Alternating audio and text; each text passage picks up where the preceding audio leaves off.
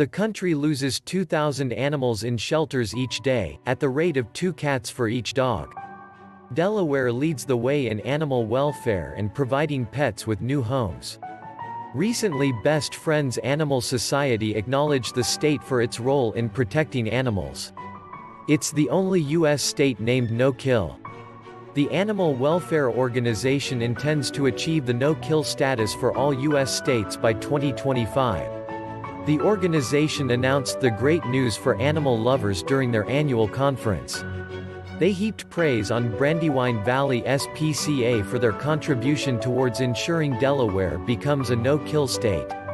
For any state to achieve no-kill status, every shelter in the community has to attain a 90% rate for saving cats and dogs, according to the Friends Animal Society website. Linda Torelli of Brandywine Valley SPCA spoke to CNN on the issue. She said her organization has 95% live release rate with over 14,000 animals received in a year. The organization takes over 60% of animals entering shelters in Delaware. A post on Facebook by SPCA reads, "We are now directing our attention to states such as Alabama, Mississippi, Florida and Louisiana. These states have a high pet population, and resources are limited, thus obstructing life-saving efforts.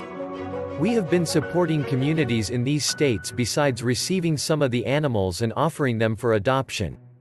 Animal shelters all over the country use every available means to ensure the animals brought to them find loving homes. We want to bring all animals to our shelters, so the community shelters are cleared." Yesterday, 54 dogs came from animal shelters in Mississippi. We have more animals but few people wishing to adopt animals. We are expecting a lot during the Saturday event. All adoption fees have been waived. Shelters usually have a hard time in August. Many animals are brought to shelters during this month, but only a few people want to adopt the animals. We want to use this opportunity to the benefit of these animals, the shelter said. We can work together to achieve a no-kill status for the whole country by 2025. The map below will show the status of your state and what should be done to make your state no-kill.